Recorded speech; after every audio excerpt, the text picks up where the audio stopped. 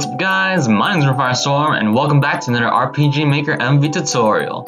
This time we talk about experience balance. This tutorial will show you how to alter the experience you get based on your level and the enemy's level. Although since this is fairly situational, not every project will be able to use this to its fullest potential. So this tutorial might not be even useful to you at all. But let's get straight into it. Let's start off by going to our database. In our database here, you'll see that I have two enemies, Tempest Fenrir and Hammer Ram. These both have different levels, so Tempest Fenrir is only level 1 and Hammer Ram is level 5 respectively, but they both wield 300 GXP. We're using a good old ballpark number so that we can easily tell the difference when we apply all the things we need. I should also mention that I don't think you can use this with the Yanfly's enemy levels. I'm not using Yanfly's enemy levels here, that's for sure, so I'm just writing out the levels by themselves. Now let's get into our states. As you can see here, I have 11 states, each with a certain percentage value for each experience. Only one of these will be applied based on the commute or the level difference between the enemy and the party, or whichever level we're going to be using, as I'll explain later.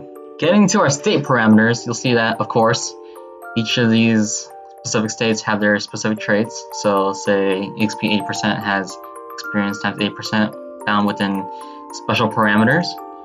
Priority doesn't really matter. You can actually just set it at 0 if you want, or you can set it to 100. Removal conditions, this is very important.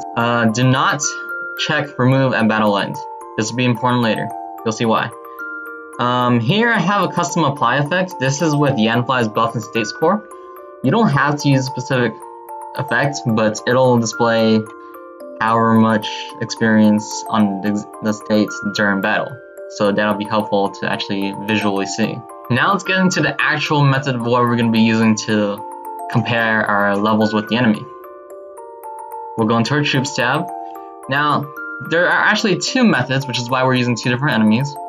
We're going to be talking about the Fenrir method first, although I guess it's not really called that. This is normal hidden screen. Control variables. Using one of your variables, you can control, say this is variable 1, which is called relative level, to equal the level Runefire, which is our first actor in the party. Or if you're using some other variable, say maybe you're trying to get a cumulative variable of your entire party's level, then you can use that instead. Then we can use several conditional branches, such as if relative level equals 1, apply the state to an entire party, EXP is equal to 100%. This is not so much of a state that changes anything too major, but it always show in the party tab how much EXP they're going to be getting. Do the same with increasing variables, such as, of course, in increasing numbers 2, 3, 4, blah blah blah, all the way to 11, which is our 1%. Now, funnily enough, you can't actually set EXP to 0%, so that's why it's only at 1% here.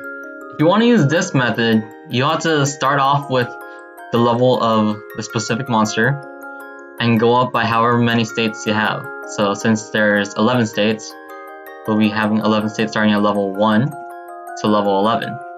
However, if it was level 5, we'd be starting from 5 to 15. Alright, we're level 1 and you can see our EXP rate is 100%. And we're gonna start off by, of course, finishing off this wolf. See if our result is correct, just to make sure. This is a small action sequence I made for Astral Waltz. Just a simple thing. And look at that, 300 EXP, just as expected. This time we're at level 5 and our experience rate is 60%. And again, we're gonna finish off this Fenrir Wolf, or Tempest Fenrir, using Astral Waltz, which is a really cool name in my opinion. As we deal 75 damage, our result will be 180 EXP, just as expected. Again. Remember that remove a battle end thing? Well, here's what happens when you turn it on. We go through Astral Waltz one more time.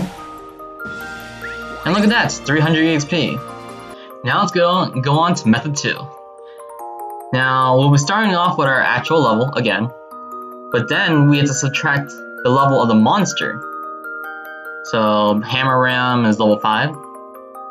Now if the relative level, so we're using conditional branch, which is comparing this relative level to 0, or less than 0, I'm not sure if that actually works. We'll be putting our entire party with XP 100, and then we can just go up by 1 to 10. We don't have to go to 11 because we already have this 0 conditional branch. The reason why method number 2 is a lot easier than method number 1, all you have to change every single time is what level you're subtracting your party level by. If you're using method number 1, you'd have to change all of these levels to be, you know, around what your enemy level is, and that'd be pretty tiring to do every single time. Finally, we're gonna show off the RAM and its formula. We're level 10, and we have a 50% experience rate. And well, once again, finally, use one last final Astral Waltz. I guess that's redundant, but yeah, we deal 75 damage. And we do indeed get 150 experience, which is 50%. Now there's one last thing we have to do before we finish up. Depending on whether or not, actually it doesn't depend on it at all, if you have a battle processing event or random encounters, doesn't matter, you'll need to have a parallel event that says to remove every single one of these states. This is important because if you have that remove a battle end parameter checked in the states as we saw in the database, that will remove it directly at the end, which means that the change will not apply at all. So you're gonna have to do this after the battle. That's it for today, guys. Thank you so much for watching. Next time, well, I have another tutorial planned, but it might take 2 weeks. So probably next week we'll have some other RPG Maker thing, probably a dev update or something for my game. But yeah. Again, thank you so much for watching. I said that already, but I might as well say it again. See you guys and stay safe.